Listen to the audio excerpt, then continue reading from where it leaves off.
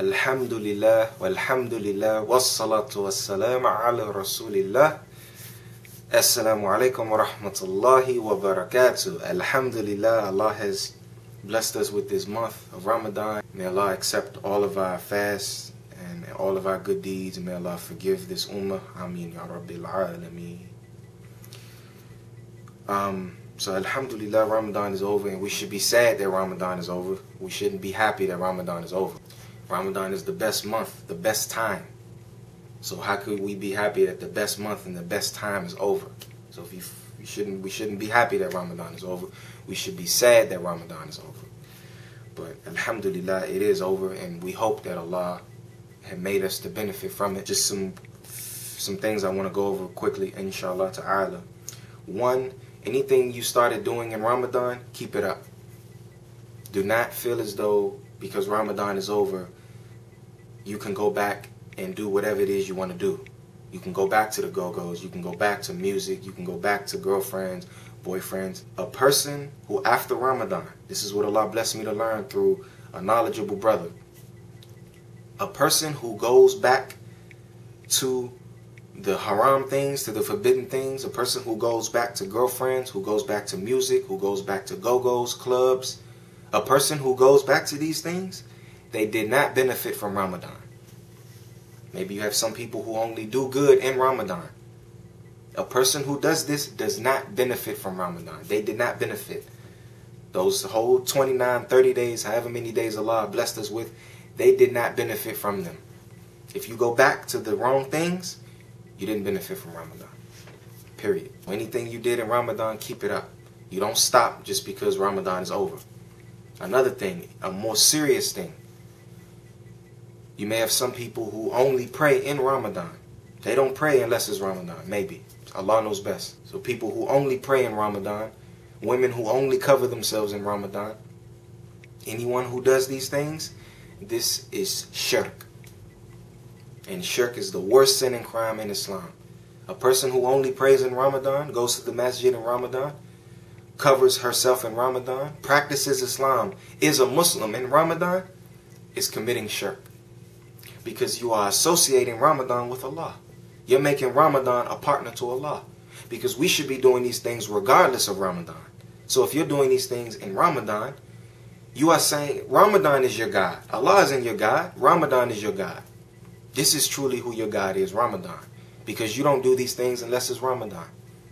You're saying that Allah does not exist until Ramadan starts.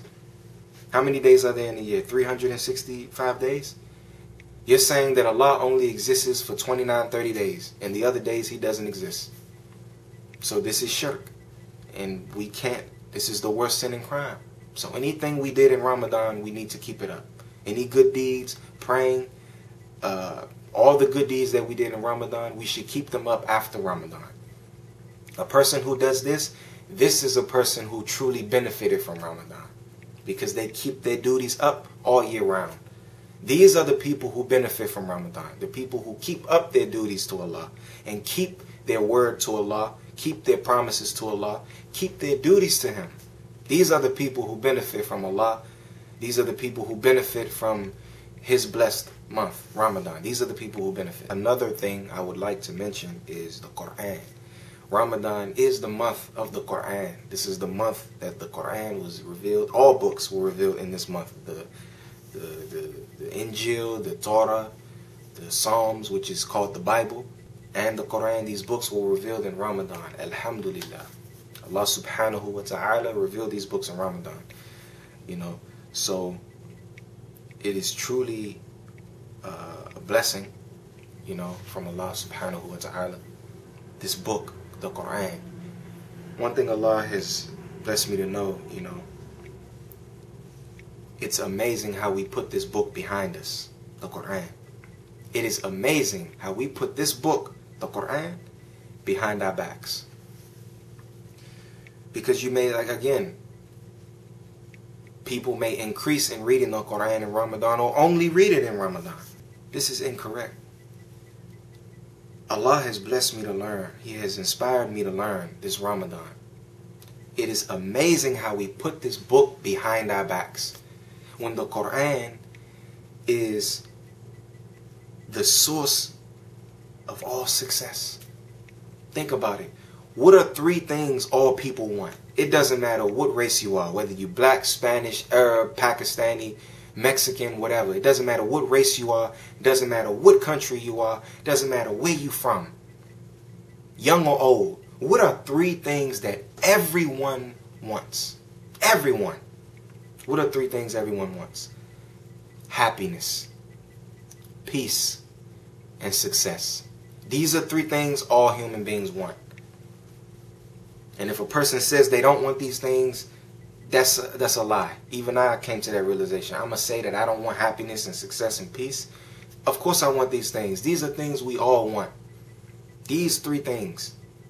This is what we're all fighting for. We wake up in the morning to go try to chase it and get it. We're dying, breaking our backs, trying to get these 3 things: happiness, peace, and success. And people who don't get these things kill themselves. People who don't get their happiness and don't get their peace and don't get their success, they kill themselves. So these are 3 things all people want. Where do these 3 things come from? What is one of Allah's names? As-Salam, the source of peace. He is peace. Happiness and success are good things, right? These things are good. What is another one of Allah's names? Al-Bar, the source of all goodness. So happiness, peace, and success comes from Allah subhanahu wa ta'ala. Glorious and exalted is He. These things come from Allah. You don't get them from anywhere else. You can't get them from Walmart. You can't buy them. These things only come from Allah. They don't come from anywhere else. They don't grow on a tree. You can't go to a certain country and get it. A specific river overseas and go find it. These things only come from Allah subhanahu wa ta'ala. They don't come from anywhere else. The Quran is directions from Allah subhanahu wa ta'ala. A student of knowledge taught me, and another brother of mine, basically, if you're not reading the Quran, how do you know who Allah is pleased with? How do you know who Allah is displeased with? How do you know? How do you know anything? The Quran is the source of knowledge. And to get back to the subject, happiness, peace, and success, 3 things we as people want. Allah tells you how to get these things in the Quran. The Quran is directions. This is also what the Quran is, directions. Allah tells us how to get things. If you don't follow the directions, how do you meet your goal? If you want to get to Philadelphia, how do you get to Philadelphia if you don't follow the directions? So how do you get success, peace, and happiness if you're not following Allah's directions? And Allah is the best to direct. So forget about a personal thing. We're not even talking about a spiritual thing, which should be the most important thing. But I'm not even talking about a spiritual type of thing. I'm talking about happiness, peace, and success. Things that everyone wants. Huh? These things are with Allah. How do you get them? By not following His book. So I'm speaking to your nafs. I'm not speaking to your spirituality type of thing. I'm speaking to your nafs, to your desires. These are our desires. These things are with Allah. You don't get these things except by following Allah's book. So it is amazing how we put the Quran behind our backs when this is the source of all good from our Lord subhanahu wa ta'ala. It's amazing. It is insane. This is what Allah blessed me to learn this Ramadan. It is insane to put the Quran behind your back. Not, oh, it's a bad thing, you shouldn't really do it. It is insane to put the Quran behind your back. It's insane. Think about it. If a person who is sick with diabetes, they're sick with diabetes and they're told that they have to go on a trip, and this trip is going to take 10 days to get to this place that we're going to. Wouldn't it be insane for them to not bring their insulin? Because this is what Allah has blessed to cure them. And Allah is the one who cures, not the medicine. It's Allah. To believe that anything cures other than Allah is shirk. It's shirk. Allah is the one who cures. This is what Allah cures them with by His permission. Wouldn't it be insane for them not to bring their insulin? It would be insane for them not to bring their insulin. This is what Allah blessed me to learn this Ramadan. It is insane to put the Quran behind your back. It is not. It is bad for you. It is bad for you. It's not bad for Allah, because Allah says that we cannot benefit him and we cannot harm him. It is bad for you. It is insane to put this book behind your back. It is to your own harm. Brothers and sisters, we have to change this. And inshallah ta'ala, I have made my step to change this. I told Allah, I promised Allah, and may Allah help me to fulfill my promise. Ameen, Ya Rabb. I promised Allah this Ramadan that for the rest of my life until he causes my death, every day I'm going to read the Quran. At least 2 pages a day. 1 in the morning and 1 at night for the rest of my life. And this isn't enough.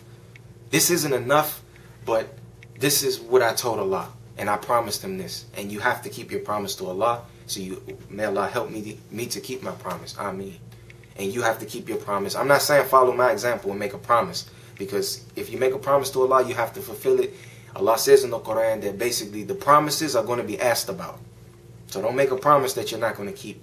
To Allah or to the creation. Because Allah is just. You can't be good to Allah and bad to the creation.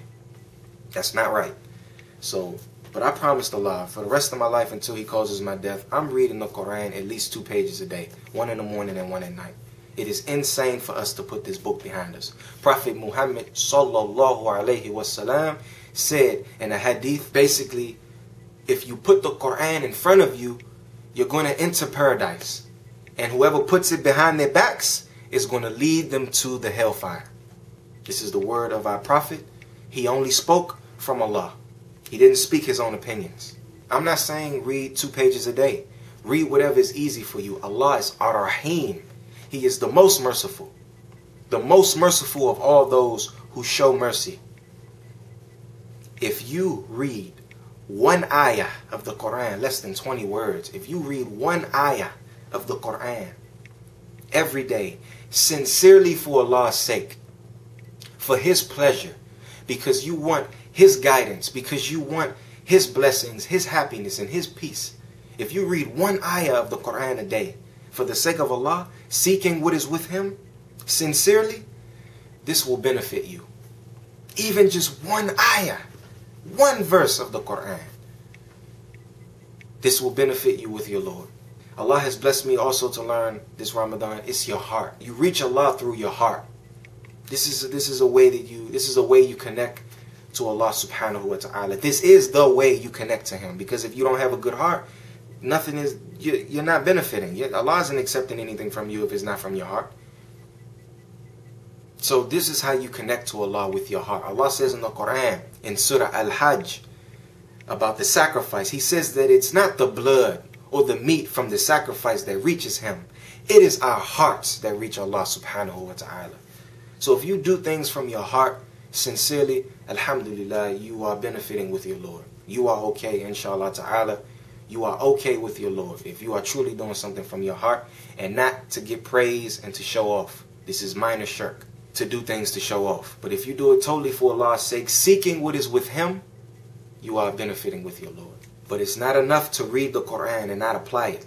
You read the Quran and you apply what you learn. You have to apply it. I was reading, there was a story, there was this man, me and this man were having a dialogue. I'm a Muslim, he's a Christian. May Allah guide him, Ameen. And he was sharing me this video about this person who used to be a Muslim. May Allah guide him, may Allah guide his family, Ameen. And basically this person used to be a Muslim.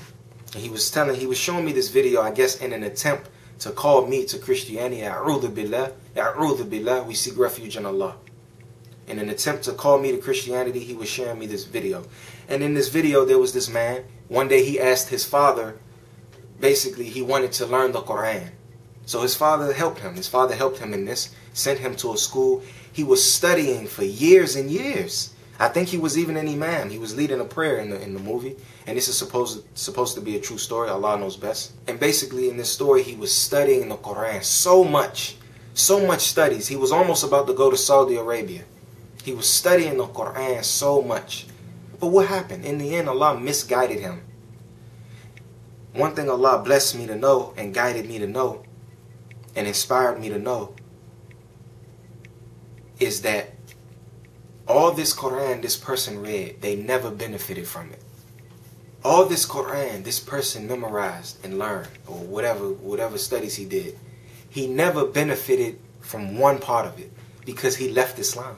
So he never benefited from the Quran. As much as he read it and studied it, he never benefited from it. This is what Allah blessed me to learn. Allah didn't let me be scared by this. He didn't let this put fear in my heart. Allah let me know all this Quran, and he never benefited from it. Had he really benefited from it, he wouldn't have went astray. So all of that Quran, and he left Islam. So he never benefited from the Quran. So read the Quran and apply what you learn. The companions of Prophet Muhammad, his followers, radiyallahu anhum, may Allah be pleased with them. Ameen. They read the Quran, they studied the Quran, and they memorized the Quran, and they applied the Quran. So don't just memorize it, don't just read it, apply it. And if you do this, alhamdulillah, walhamdulillah, you will enter Jannah, you will meet your Lord, inshallah ta'ala. Allah will put your book in your right hand. So we ask Allah, may Allah subhanahu wa ta'ala guide us. May Allah rectify what we have put forth. May Allah forgive us. Ameen ya Rabbil Alameen. And we have to continue to ask Allah subhanahu wa ta'ala to guide us, to give us pure deeds and pure intentions, and to guide us. You have to constantly ask Allah subhanahu wa ta'ala to guide you. Because the guidance is with Him, the peace is with Him, the mercy is with Him, the Jannah is with Him, everything good is with Him. And all harm is caused by Him. So you ask Allah subhanahu wa ta'ala, tabaraka wa ta'ala, to may He be blessed and exalted. You ask Him to guide you. Assalamu alaikum wa rahmatullahi wa barakatuh.